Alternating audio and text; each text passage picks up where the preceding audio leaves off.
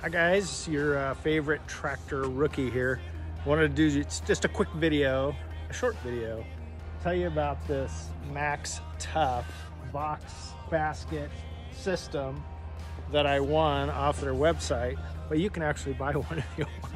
But anyway, I wanted to tell you about it. I've been using it so much, I haven't really taken the time to tell you about it. I want to do a full review, but basically I've been throwing all kinds of stuff in this basket, from straps to wood cutting tools to fuel to I brought up stuff to work on the blind and filled it up. I've hung 5-gallon buckets off of it, and it's got a toolbox, it's got a drink holder, it's got a tool holder you could strap on, chains you can put on there, super sturdy, adjustable to your ROP. So check it out on their website, Max Tough, and let me know what you think of it.